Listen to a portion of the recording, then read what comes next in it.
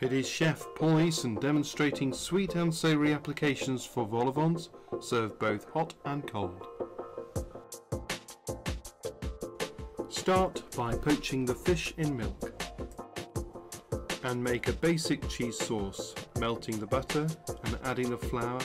Stir in warm milk and add grated cheese, seasoning to taste.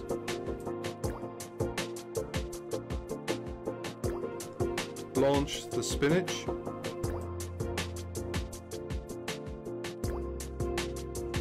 Remove the fish after poaching gently for 15 minutes.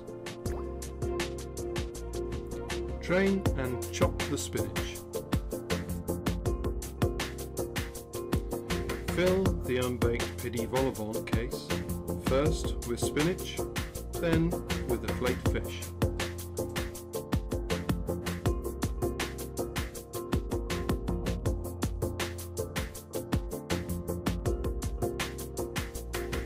Finally, top with cheese sauce. Bake at 180 degrees for 10 to 12 minutes. And now let's prepare the strawberry dessert options.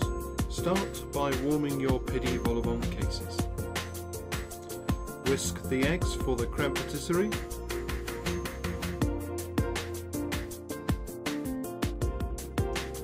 And prepare the strawberries.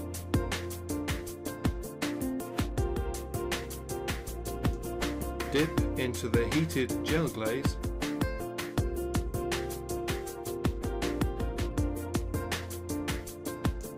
Remove the empty vol au vent cases from the oven and layer the vol au vents with chopped strawberries and cooled creme patisserie,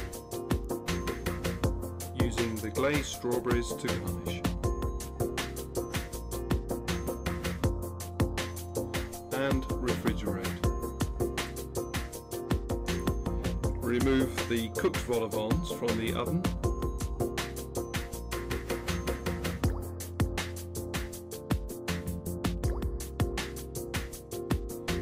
Plate, garnish and serve.